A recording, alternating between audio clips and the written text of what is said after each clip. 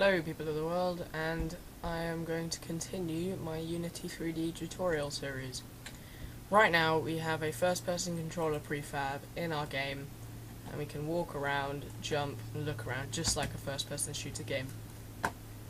I'm just going to explain what a prefab is. What a prefab is, you can make your own prefab by going on the project panel, going create prefab.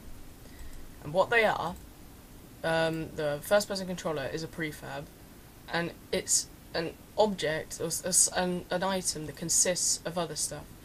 So this, you can tell that it's a prefab, we haven't changed it, by the fact that it's blue, the colour, and it consists of, different stuff.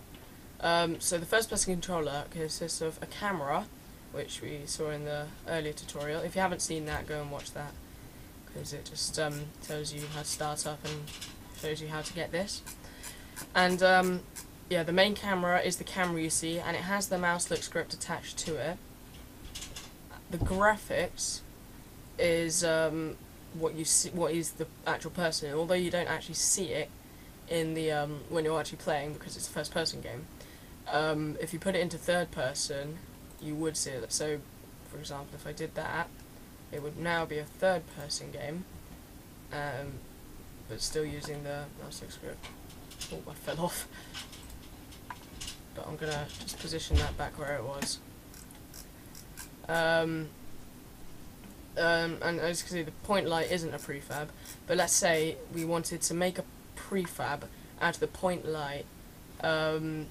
So, well, actually there wouldn't be much point doing that, but if we wanted to make a prefab, there's no point, but you go to create prefab.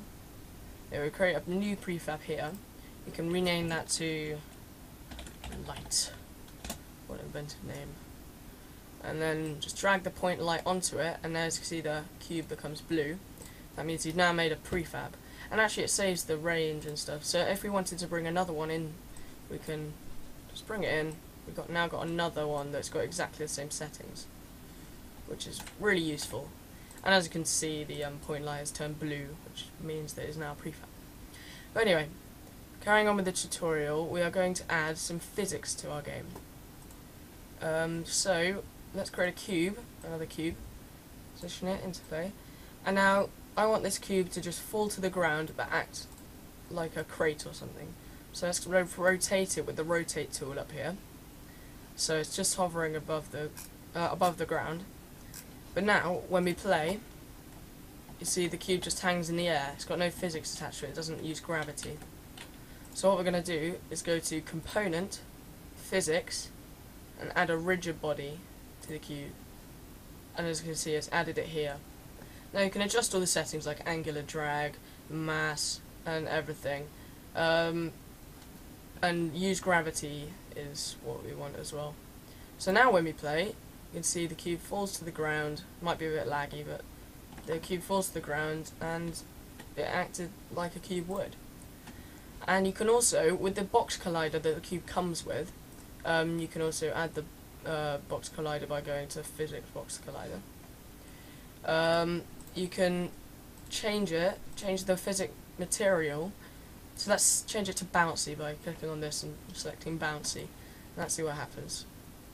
Yeah, as you can see, it's now bouncing around our scene. And oh, it's gone. Okay, so that's a simple tutorial on how to put physics into your game. Now I'm going to show you how to rename objects. It's quite easy to rename objects. It's just up here. So this is the let's call it the physic cube, or just box that bounces. Okay, so now you can see it's renamed to box that bounces, and this is the floor. So it just keeps it a lot more organised, so you don't accidentally do something wrong, and you meant with box that bounces, and you meant to use the floor. So it's quite useful doing that. Oh yes, and another thing with prefabs, if you notice that the main camera follows, these two kind of follow the first-person controller, and then what the first-person controller is an empty game object. with these two inside it. And it follows it. It's like it's a child of that object. So if I wanted the point light to always follow the first person controller, I could drag it. It will say lose prefab, which means we're changing the prefab, but that's okay. So now we've added the point light into it. And let's position it so we can actually see this happening. Yep, that's good. Yeah, range I'll just set to 5, well, 3, 4. Okay, so now we can now when we play the game, you see the point light follows us. It might be easier to see if we untick this maximize on play, and now we can see in our game the point light follows us, which is really good. We can jump up and down, and it follows us wherever. And this is really useful, and it creates a good effect actually, making a light follow you. Yep, and the box has already bounced off the screen. Got a little bit of time left, so let's quickly let's add some colour.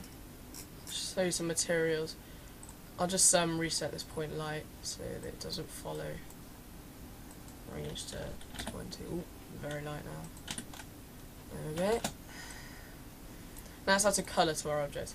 To do that, you need to go to create material. You create a new material, and then you can add a texture, a 2D texture to it that you've created in Paint or something. But what we're going to do now is just click on this and choose the colour manually. I think I just choose a block colour, red.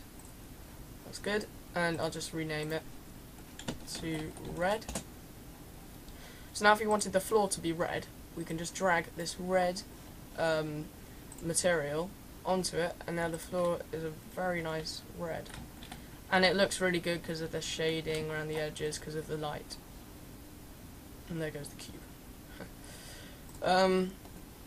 Yeah, so it's very simple to add materials, and I think I'm going to add a blue to the cube. So let's name this blue and go onto this, pick a nice blue colour. I'm sure you know how to do that, and just add it to the box that bounces. Now we have a nice contrast of colours here in our scene, bouncing away. And let's knock it off the edge. Oh no, we fell off as well. Okay, so that concludes the second tutorial, and don't forget to rate, comment and subscribe, and hope to see you next time.